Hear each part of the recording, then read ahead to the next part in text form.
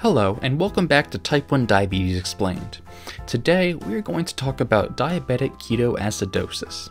Now, it's not the most fun topic to discuss, but it is important to know about. To understand diabetic ketoacidosis, often abbreviated as DKA, it's important to understand how your cells behave. If your cells don't have enough glucose to provide them energy, then they're going to start burning fat for fuel. Now, this might seem like a good thing, but when cells rely too much on burning fat for fuel, they start producing ketones. Ketones are acids, and if the concentration of ketones in your blood gets too high, your blood is becoming too acidic, which can damage the body. This is where the term ketoacidosis comes from, since it basically means that the ketones have caused your blood to become too acidic. DKA is one of the most serious complications of type 1 diabetes, and it happens when there is not enough insulin to let glucose into the cells. This usually happens because someone with diabetes isn't taking their insulin, though it can also happen if the insulin has gone bad, such as being in the heat for too long, or the injections aren't getting absorbed, often caused by injecting into scar tissue. Not having enough insulin also leads to high blood sugars, which is typically seen in someone at risk for going into DKA.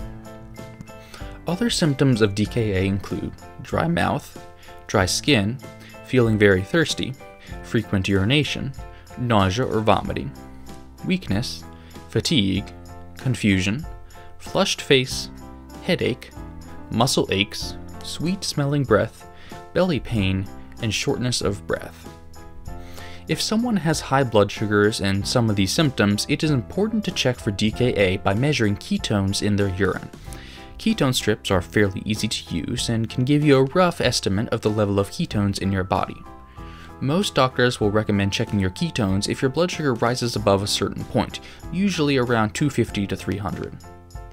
Your doctor will give you a plan on what to do if you have elevated ketones, which will often include reaching out to them so they can help you get your sugars back under control.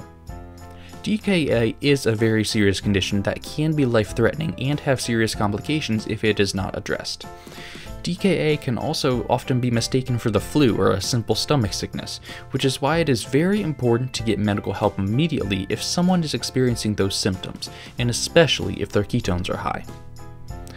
We're not going to go through all the terrible side effects and complications of DKA, but just believe me that you want to avoid it. If you do have DKA, you will probably be hospitalized. The doctors and nurses will give you insulin through an IV to bring your ketones and blood sugar down, as well as giving you fluids to keep you hydrated and to try and normalize your blood chemistry. Other treatments may include electrolyte replacement to replenish important minerals and keep your organs working properly, as well as additional screening to ensure that you aren't at risk for a heart attack if that is considered a likely complication. Luckily, there are many things that can be done to help prevent and reduce the chances of you suffering from DKA. Primarily, keep your blood sugars down. Ensuring that your cells have enough glucose to use and enough insulin to get to them is the first and most important step in preventing DKA. There's not much that you need to do outside of treating your diabetes to prevent DKA. Assuming that you drink lots of water, follow a healthy meal plan and eating schedule, administer insulin as your doctor directs, and test your blood sugar regularly, then you're probably at a relatively low risk for DKA. Always consult with your doctor about your individual risk of DKA and what are the best treatment methods to help prevent it. Additionally, it is important to communicate with your friends and family and those around you to ensure that you have an emergency plan if you do suffer from DKA. The most important takeaway from this video is to always consult your doctor or another licensed medical professional if you have even the slightest indication that you might be suffering from DKA.